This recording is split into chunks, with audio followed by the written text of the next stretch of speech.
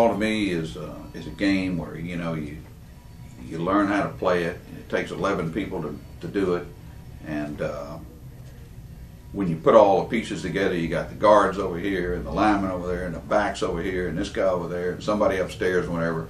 And when you get on that field, it all goes at once. And it's the same theory for bunker business. There's 19 different steps to making a bunker job perfect, in my opinion. And so we teach each one of those steps. And from the guy driving the boat, the guy throwing the line, to the guy that's with the chief engineer, to the guy that's handling the papers, to the guy that pumps the barge, to the guy that makes sure we don't have any pollution problems, and make sure the barge maintenance is perfect, the engines are running. Because when you get to a ship, there is no time to be messing around. If you do a cruise ship, that ship hits the dock at 7:30 and he is leaving at 4, and he's got 5,000 people that are going to be mad if he doesn't leave. So we do all those things. And so when you get the 11 guys, which we only carry 5 on each boat, 2 captains, 2 tankermen, and a deckhand, but when they come up and they push that clutch in and that oil starts moving to that ship, it's all coming together, just like the football deal. And it's all based on training and repetition and repetition and repetition. That's how we make it work. Now getting back to the safety deal. 400 feet of oil spill boom on every barge.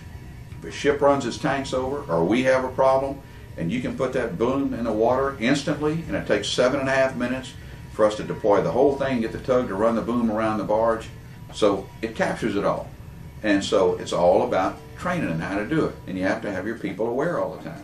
And the captains have to know how to drive these tugs. I mean, they're pushing, a football field down the doggone ship channel. The barge is 300 feet long. So you got to know what you're doing. What we have is this huge amount of training on how to tell people just to get along with people. Just be nice. What did I say? Remember we read that before? Be nice, be nice, be nice. Those were the 3 things we talked about, right? And these guys are bringing the ships up. And who pays us? The ships. So we want them to come in, and we want to get along with everybody. It's a conglomeration of just getting with people. It takes us 3 weeks to see everybody in our company. I handle every safety meeting myself. I stand up there in front of them. But as far as talking to people and training them and telling them what's real and do the right thing, if you just do the right thing, it's going to work. Buffalo Marine Service is a 75-year-old company that started out in towing petroleum barges around this area, and then it grew. They got into the tank ship business, the dredging business, and then it downsized and started over again as a towing company. The present owner, Pat Studdert, was brought into the company by his father, Tom, about 1976, and Pat has worked here ever since then and is now the sole owner of Buffalo Marine Service.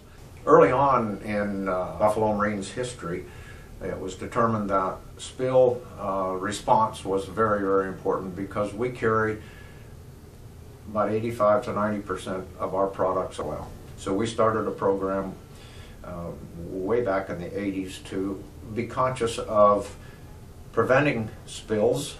If there is such an occurrence, then we have training programs to contain and to recover whatever we might spill. Buffalo's barge overfilled in Texas City not too long ago, whereby we exercised our contingency plan to the nth degree. We were loading at a major oil company's dock. Because of momentary inattention, the tank overfilled on the barge and into the water. Immediately, the captain realized that he had to exercise our contingency plan, and he notified the dock to shut down the filling. The tankerman on board also notified the dock, and then our spill plan was put into effect by the vessel personnel. They put out the containment boom, which we carry on every one of our barges. We have a 400-foot hard containment boom, and they were able to contain probably 60 to 70% of that oil that was in the water. Because of our training, I think that Buffalo Marine stood up really well in that incident, and as a result, it didn't go on for a long period of time. We were able to benefit of couple of oil spill response contractors. Cleanup became very effective very quickly, And the Coast Guard and the Texas General Land Office made some very glowing remarks, which makes Buffalo Marines training really worthwhile to us. Commander Jim Robertson, Commanding Officer of Marine Safety Unit, Texas City. I was the Federal On-Scene Coordinator for the response to the Berth 33 spill.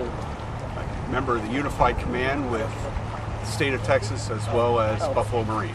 It's been a textbook response. All our partners stood up rapidly. The response was timely, very appropriate. It's better to over-respond. In this case, we were able to corral the oil, get the environment protected with minimal impact. In fact, we have now shifted from a response mode to a management mode. We've got all the boom removed, oil debris is cleaned up. Texas City is open for business now.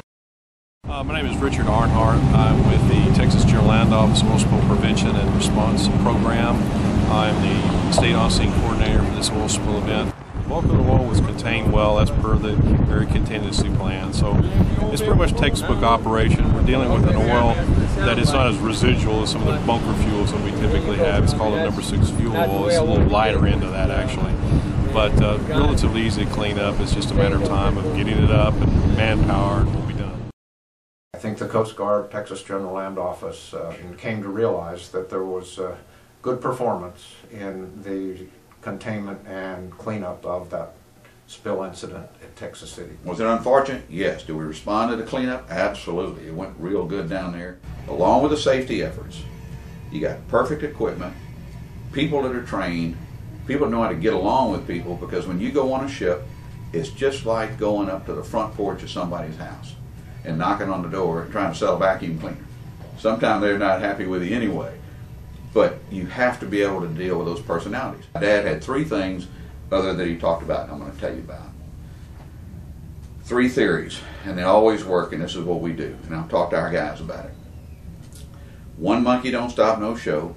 So that means if old Pat dies tomorrow, Timmy will take over, or somebody will, and everybody going to get on Southwest Freeway and go to work. So we're not better than anybody else. Number 2, no pockets in a shroud. A shroud is what they used to bury people in, you know, like a gown, and it didn't have any pockets in it, so you can't take the money with you. The 3rd thing was, and it's really interesting, and I'll stop on this, is there was an old movie made back in the 1930s called How Green Was My Valley. And it was a movie about a little boy and his brothers and his mother and his family in a Welch mining town, and everybody that affected his life as he grew up as a little kid. But it's called How Green Was My Valley. It was about where he was in life. And my valley is greener because of the people that I've met in this industry. My valley is greener because of football coaching, people in the industry, our Lord, where we live, what happens every day, knowing you, meeting someone in the Coast Guard, meeting someone at the port, meeting someone at a major oil company, meeting somebody at a refinery, meeting the dockman down at Houston Fuel Oil, meeting the guy that welds the barge at the shipyard. And so, you know, and our own kids, and our grandchildren, and whatever. So your valley becomes greener and greener based on who you bring into your life. So, you know, 1 monkey don't stop no show, no pockets in a shroud, and how green was my valley, and that's what we live by. And it's real simple. And football.